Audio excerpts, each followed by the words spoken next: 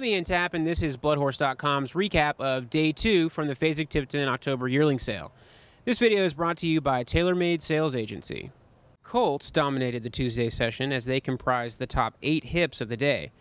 Tied at $250,000 for the day's top price were hip 662, a son of Street Boss from Hidden Brooks consignment that was purchased by Team D, and hip 584, a Candy Ride colt bought by John Oxley from Millridge Sales.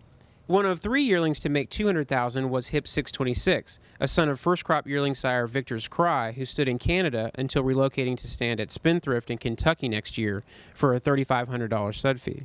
The colt was purchased by agent Alistair Roden and was consigned by Allied Bloodstock, whose Clark Shepard discussed the colt and the current yearling market. Very fortunate, very blessed just to have the opportunity to represent the horse. You know, the horse did all the work.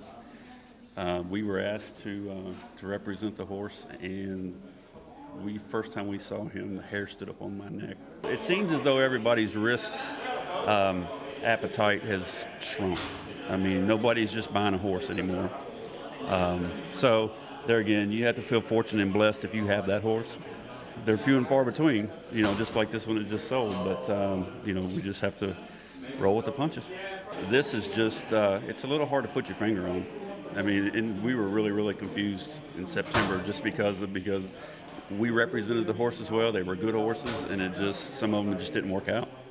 The Day 2 average was virtually unchanged from last year at $36,688, and the median dropped from $18,000 last year to $16,000 this year.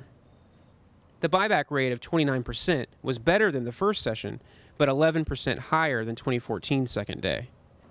Fasig-Tipton President Boyd Browning discussed the day's results. All in all, I thought the sale felt like it had a little bit more energy. You know, I thought yesterday we probably didn't start off real strong just the way the catalog fell, and it took a little while to get some energy and enthusiasm. But once we got going yesterday, I thought the market felt better, and it felt better again today. The good news is that the buyers are all complaining, and it's not easy to buy a horse.